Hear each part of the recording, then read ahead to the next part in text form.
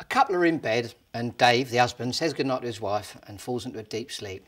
Unfortunately for him, he comes round and he's at the base of the pearly gates. And St Peter comes out and says, Dave, mate, I'm afraid you've popped your cork in your sleep and that's it, mate, you've had your chips. And Dave goes, oh my God, that's desperate. Please, I'm not finished, I've got so much to do on earth.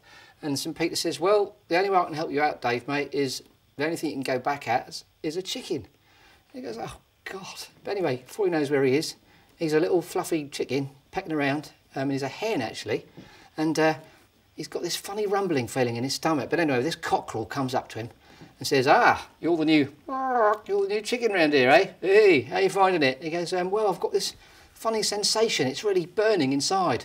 And the little cockerel says helpfully, that's because you're ovulating, Dave, mate. He was still called Dave, even though he's a chicken.